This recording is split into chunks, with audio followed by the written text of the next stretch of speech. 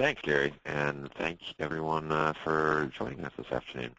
I wanted to start by just sort of setting the framework of this talk and go through the details of what I'll be showing you. As Gary said, I was at Wired for 5 years, and in the last year have moved to New York to Condé Nast to enable the teams and the brands here to publish digitally. And we're looking for new ways to branch out across a variety of platforms. Certainly today, most of our effort is focused on the iPad, and so we'll run through this. So we think about our content here at Condé in sort of a framework in this Venn diagram where in the past, one might think of a magazine brand as strictly associated with a print product. We obviously did some pioneering work in the early part of the turn of the century with some web development and magazine websites.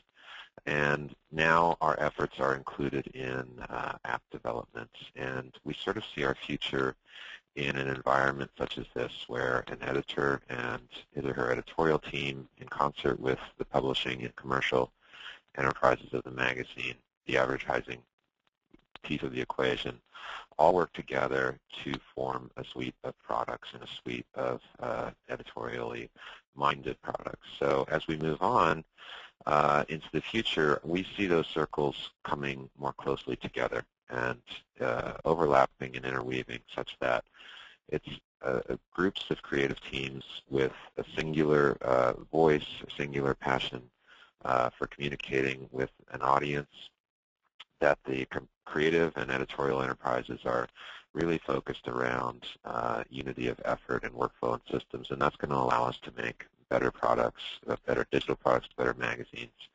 on a high caliber of design and photography and editing.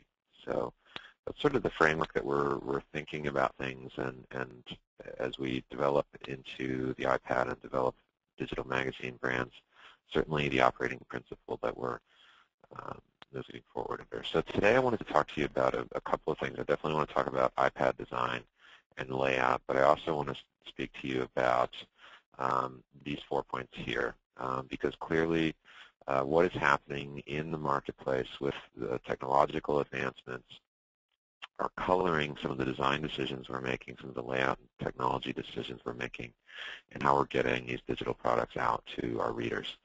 So I'd like to sort of begin and think about where we thought we'd find ourselves in this moment.